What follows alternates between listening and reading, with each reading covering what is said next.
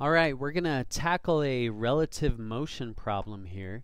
These are the types of problems where you have some sort of motion relative to the surroundings. So I'm going to say that I have a boat that's moving in some water.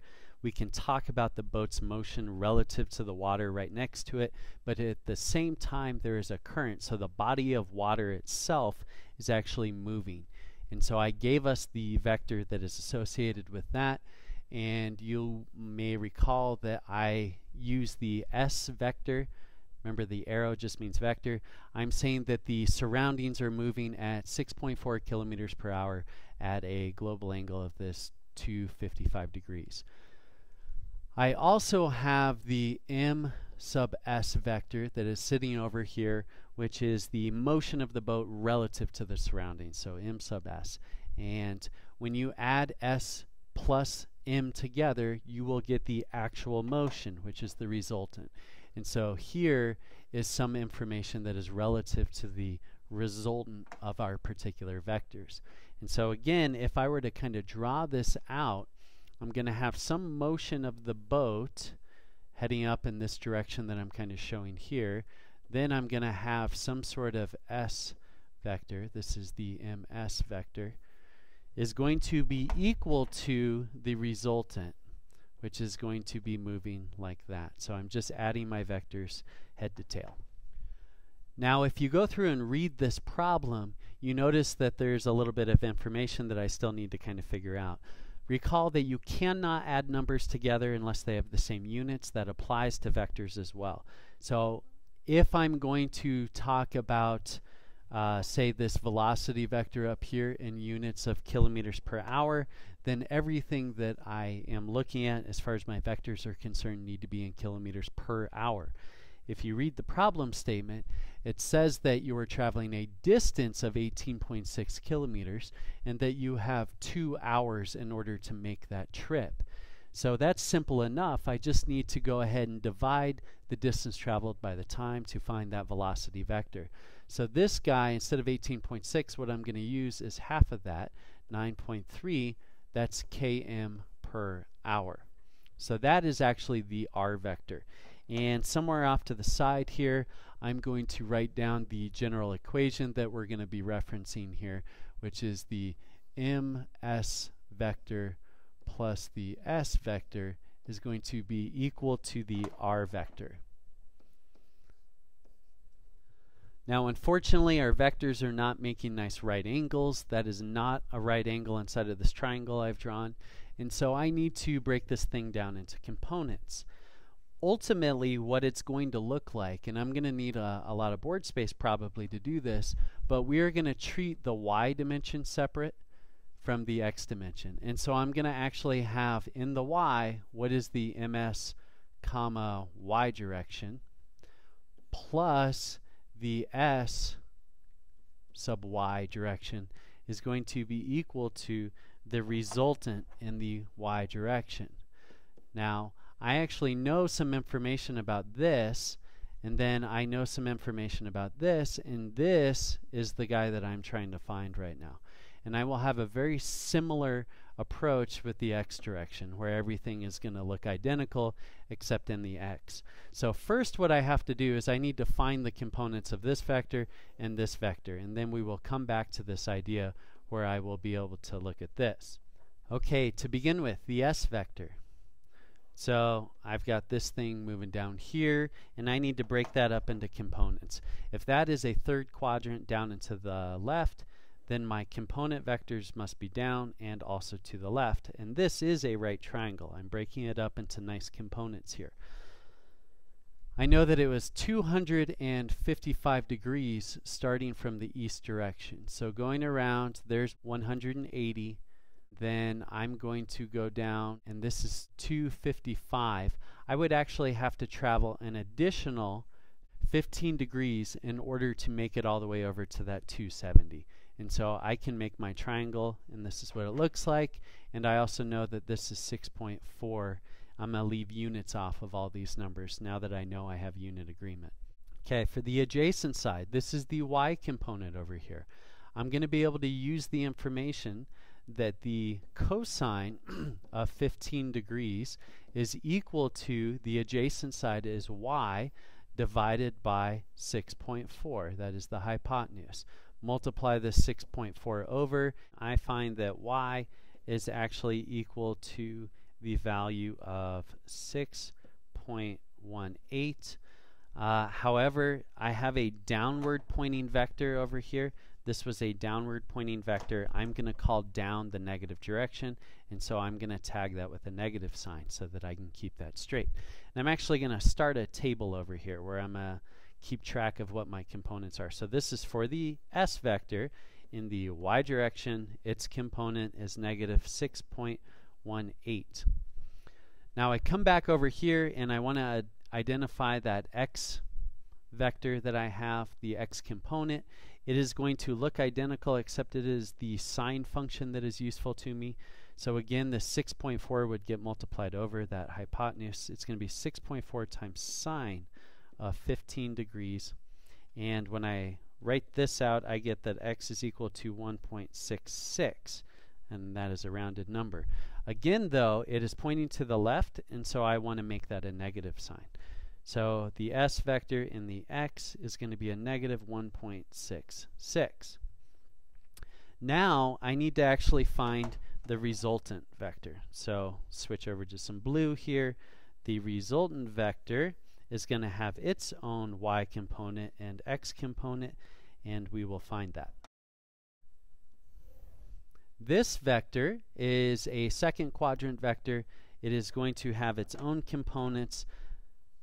If the second quadrant vector is to the left and up, then the components are to the left and up, and this is a 90-degree angle. You should identify here that that will be a positive y component. However, this will be a negative x component. Okay, so that's going to be a negative number there, whereas this will be a positive. I have the angle associated with this was given up here. If you look, it's 26 degrees, and I also know that this is a 9.3 for its magnitude. The mathematics looks very similar.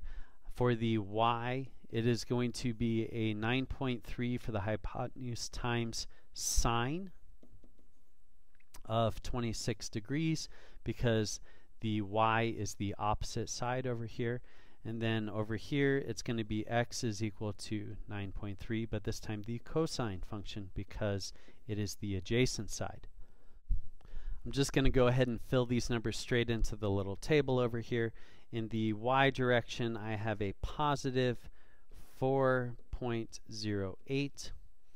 And in the x direction for the resultant, it is a negative. Recall we said that the leftward pointing component was going to be a negative 8.36. Now we come back to the information that I had before, where I said that we were going to use this equation, except we are going to do it for one dimension at a time. So in the y, let's go ahead and say that there is this ms comma y plus the s comma y is equal to the resultant in the y.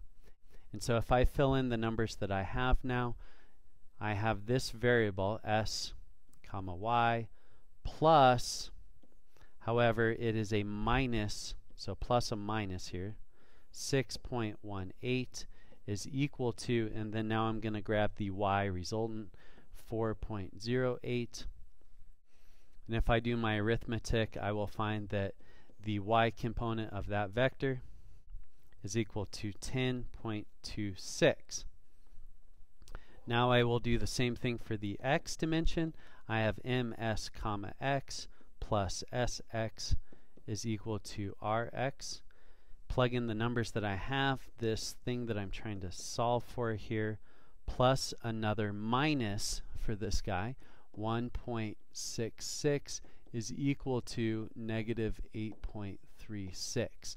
And I find that ms comma x is equal to 6.7.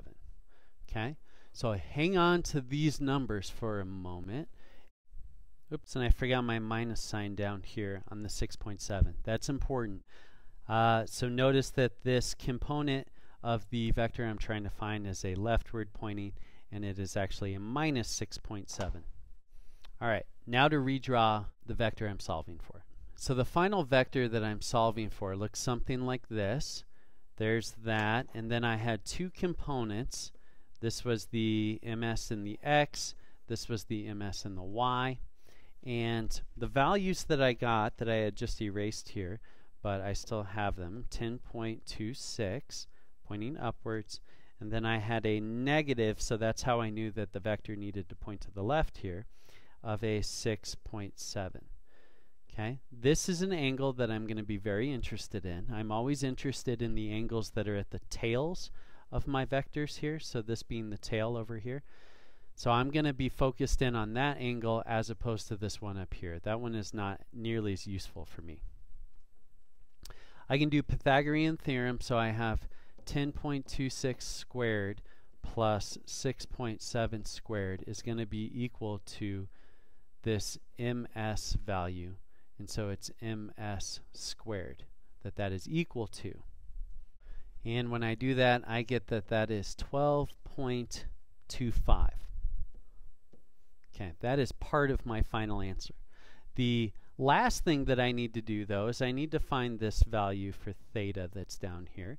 I will go ahead and use the tangent function for that. And so I can say that tangent of theta is equal to opposite over adjacent. So 10.26 divided by 6.7.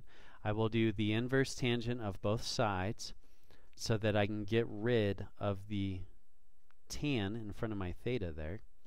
So tan theta is equal to the inverse tangent, because I have to do that operation to both sides, 10.26 divided by 6.7. Remember, that is the only way to get rid of the tan. So now I am left with theta is equal to the inverse tan of this number. I don't really know why I'm writing it again here. Theta is equal to 56.9 degrees. Okay, so that's 56.9 degrees, but that is not a sufficient way for me to talk about the angle of that, because people wouldn't necessarily know how I drew my triangle. So we're going to convert that to the global angle, which I always measure from east. And so I'm interested in this angle that's there, measuring from east and always going counterclockwise. I would go all the way over here to 180, and then I'm actually backtracking 56.9 degrees. And so if I do 180 minus 56.9 degrees, I find that the global angle is equal to 123.1 degrees. So my very final answer, what is the total thing? I'm going to say it is 12.25 km per hour. That's the magnitude. And my vector is at a global angle of 123.1 degrees. So there's the full thing. So lots of trigonometry to solve a problem like this, but conceptually, hopefully it wasn't very complicated. And if you think you understand it, let your computer know.